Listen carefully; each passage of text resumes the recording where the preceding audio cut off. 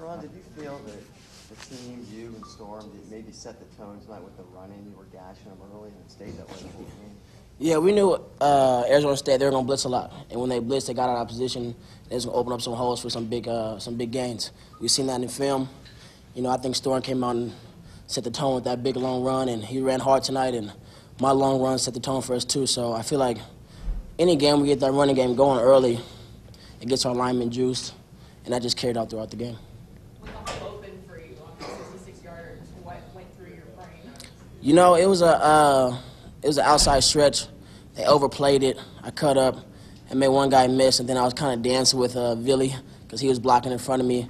And then I took it right, and, you know, it was just a speed game after that. It's a foot race to the end zone, and it felt good to be in the open field like that. What's this win do for the Beavers? What's it mean to you? I mean, it's only one win. It's only one game. It doesn't count as two. It doesn't count as three. But, you know, it's a big boost into Washington. We know Washington has a good defense, so we're going to try to go up to Seattle and beat them there. Do you guys keep your spirits up in the 4-game losing streak? You know, we don't try to think about the past because you can't control it. So we go week to week, like you said, win or lose. It's a one-week bubble. And we're going to celebrate this tonight, and then Monday we're going to get ready for Washington. Did you see Doctor's pick six, or just kind of then the sideline erupted? So Yeah. what were your emotions like at that moment? You know, Arizona State had a good offense, but our defense has been playing well all game. So when they got, I think they were on their own 20, I knew it was going to give us a long field. And when Doc got that pick, I've been teasing him all the last 2 weeks because he said he used to be a running back. So I said when he picked it and he broke that tackle, I was kind of surprised, and I told him that when he got the pick. So, you know, he's a good athlete, a great team captain, and just thankful for him to be on the team. You know, you say this is just one win, it doesn't count as anything else, but when you see the students rushing the field and everybody's going crazy, just it has to be. It's exciting. You know, it's a good college atmosphere.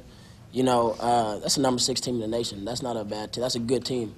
And we beat them at home, and, you know, we're going to celebrate. It was exciting to see the fans even be there after what we put up the last couple of weeks, not just tell you the support from Beaver Nation. And, you know, them storming the field, just an exciting feeling, kind of brought it back to Wisconsin. What was the locker room like just now? Crazy. It was really crazy. You know, everyone's happy. Everyone's excited. It's a great team win for us. You mentioned Storm. Obviously, he got the scoring started. When you see him break open one, are you thinking like, oh man, I need to get one now too, or I can't get one? I think I told you guys back in fall camp when one person's having a good practice, you know, we compete at everything. So when he had that big run, I was like, okay, it's my turn, and then I got a big run, and we just go back. We feed off each other pretty well. And I think when he was out the couple of weeks, you didn't see that feed like you usually see. So when he's back today, it was good to have him back.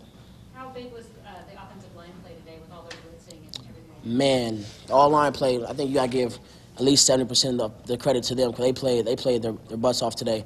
They're picking up the stunts, sliding protection, you know, the run blocking, they did a phenomenal job. So, you know, hats off to the O-line. They get all the credit from me.